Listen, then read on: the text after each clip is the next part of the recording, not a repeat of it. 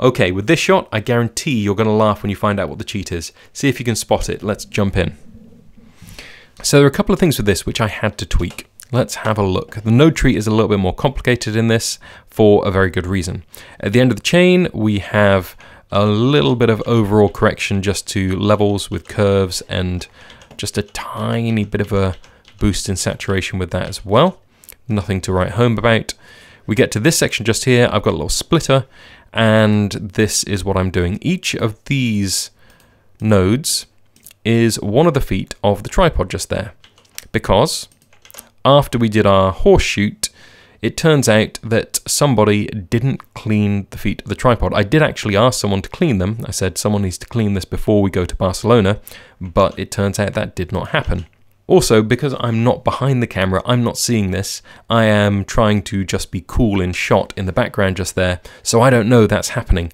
I noticed later on in the shoot, and we corrected it later on, but at this point, we didn't know. And we needed this shot. This shot's just so cool. Naoki looks really great just there, and it's an awesome shot of us just walking out. I wanted to use it. It was just so cool. So I thought, maybe I can fix this. So what I did was I grabbed a trusty little power window, drew around the foot. You can see the detail with which I have drawn around that foot just there, went into the tracker, tracked it on, and this is a testament to the tracking in Resolve because it is just flawless. Once that was tracked on, I went in, tweaked some things within the curves just to make it feel a little bit more like the foot was black and had that rubber texture to it. Boosted down the gain in the primary windows, pulled the saturation down, did a couple of other little tweaks, brought in a tiny bit of blur just to smooth it out a bit, and we get to that. So within this now, you probably can tell if you look at it, there's a little bit of grayness where the mud is, but that one especially. But it works. You can't really even see the power windows on it at all. If you know, you can tell there's something perhaps a little bit weird going on with the foot, but there's no way on earth anyone's going to look at this shot and say someone's tracked a power window onto the foot of that tripod. So yeah, I was quite pleased with how well that actually worked. I wish I hadn't had to do it, but there you are. This is the kind of level of detail that we have to go to sometimes in the grade to make things work. Now there's something else as well. I have got a little bit of film convert on this shot because I felt the film convert was giving us the right look. You know, everyone's skin looks good. It's not oversaturated. It's got a kind of classy feel to it. And then we have this. All of the background just here is literally rubbish. We've got this big bin back here, which is kind of killing the vibe. And when it had all of those signs on it, it really draws your eye because we've got quite a big gap between Naoki and I. Eye kind of falls just here, which is problematic. So I just went in, blurred that a little bit, took the saturation down again, trusty power window, just tracked on. It's got a bit of blur, it's got a little bit of correction to primaries just there, and then I've done a similar thing on the other elements of the sign as well, just taking that side down, taking that side down. With this one, had to be a little bit careful not to have the track stick to the model. You see her arms just there. So it sticks to her for a moment, but then it latches onto that. Worked well enough. So that is the deception with this shot. Take everything off, and you can see we got the mud on there, we got the signs on there. But in the final shot, your eye settles on Naoki. Definitely, here's the center of the frame. You can see the tripod, see me in the background. It's not important that I'm the center of the frame just here. I am just there because you're going to see me operating the camera in a minute. And it works really nicely. You're probably finding this on shoots that you do. There's a shot that you want to use, but there's something distracting in the background or something that's not quite perfect. More and more, I'm able to correct these little minor things in Resolve and just polish everything. It's almost to the stage now where we're doing what the photographers do in retouching actually on moving video. It is time consuming. You've got to practice doing it, but it can save a shot. And in this situation, I don't think I would have used it if we had the muddy tripod feet in the shot. I would have gone with something different, but we were able to save that, so that's awesome. I'm just going to skip through these because there's not all that much going on. It's pretty much just a LUT and then some minor corrections to levels, maybe a bit of denoising. I will often be popping the reds a little bit, but that's nothing to write home about. So yeah, that's just a feature of everything that we're doing just here. Nothing on this one. This one, I've made some corrections to the floor because the floor is a little bit bright, kind of distracting. All of these are just the same story, nothing crazy. Now on this, there were a few other corrections I did, which maybe I will have a quick look at. So just here, the biggest correction that I did was actually to my hand. Because it's quite a cold day, my hand is sort of pink and frozen. So to get around that, I just did a little qualifier tool, went in, qualifier over my hand, we can see all that selected, cleaned the blacks, denoised a little bit, tiny little bit of blur radius, and then I corrected that out with the primary window just there. Little tiny bit of curves maybe. Yep.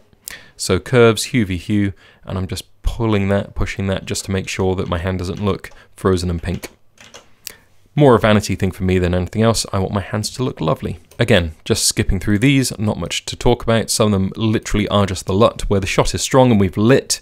We've done most of the work that we want already, so we've got a good contrast between the background and the foreground. We can see the outline of the tripod. We've got our model just here, purple. We've got a little bit of interest in the back just there. We don't need to do that much to it. It already works, so it is just a LUT. Skipping through, skipping through. There's a little bit of fiddling going on here because I need to tidy up something down in the corner. I'm not a fan of this shot. I think that it didn't ever quite hang together. Looks nice enough, but it's not my favorite for various reasons. But that's all good. Not every shot can be your favorite. Quite a lot of work in these shots on getting the white to sit where I want it to. We don't want it to be blown out, and that's quite hard on the GH5. The latitude is nowhere near as good as on the Ursa or on the Pocket. So with this, I'm just trying to pull everything back, tame it down, make it feel like this is a more balanced shot. And that's true of all of these. There's also a little bit of correction going on to the color of those so that it feels a little bit colder. We don't want to feel too warm in the snow. We want to make sure that it maintains that look. And actually trying to maintain the look of snow in between shots can be quite tricky. Obviously the light changes, sometimes it's actually snowing, sometimes it's not, so you do find there's a bit of a change. These are some of the Blackmagic RAW shots that I was filming, so you can see we've got close-ups of all of the waterfall and that kind of thing. I'm on the 7200. Had quite a lot of fun with these actually because it does look super dramatic with the snow falling and everything coming across the shot just there. And then we've got this awesome waterfall just kind of cascading down.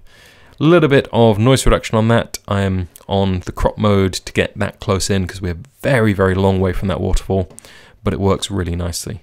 And then we got Ben's awesome dramatic drone shot, river down here, waterfall in the background, me in the foreground. Not too much going on with that. A little bit of a correction to the white, a little bit of overall levels, and then the LUT at the front end.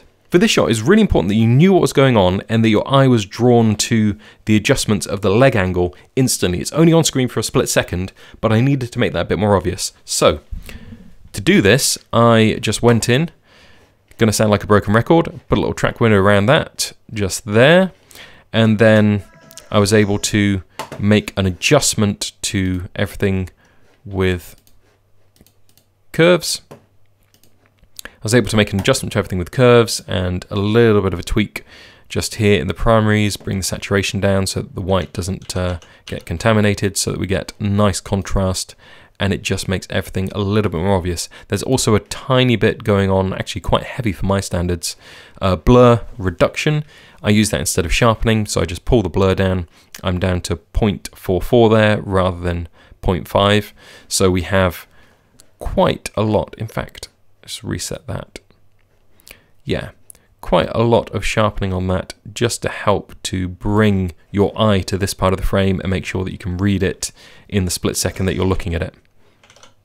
And without that frame around those, you can see it's there, but it doesn't stand out. There, it's zinging. You can instantly see it. Here, Yeah, it's the center of the frame. It's sort of where your eye's being led to, but there's a lot going on. There's movement, there's all kinds of other things. You're coming from another frame where the focus might not be in quite the same place. So that just helps the eye along, picks everything out, and makes sure that we're looking at the thing that we should be looking at. This one's quite fun. There's quite a lot going on, but I didn't want to destroy the ratio just here because we did have this glorious sun screaming in. Got an awesome lens flare. Ben did a great job of making this shot. Actually, I can't remember whether it's Ben or Naki. Whoever did it, it's an awesome job. Bit of noise reduction at the front end because I'm pulling the shadows up quite a bit in this. And when you're pulling the shadows up, especially on the GH5, you're going to want to clean that up. So I've cleaned that off a bit, raised everything up. I pulled down the level of the sky quite a lot just there. And that's really just bringing all of that detail back in, makes it so much more sumptuous. There's the LUT. This adjustment just here is just helping to pull that flare out across everything. There's a couple of little things going on with that. I have done a little bit of sharpening, actually quite a lot of sharpening. We're down to 0.39 to make sure that we're focused on that fast just there and we can see the grip. We've tracked this on, got that window there. Some adjustments to the curves so that we can pop all of this out. And then finally, a little bit of adjustment going on within the primaries as well, just for good measure.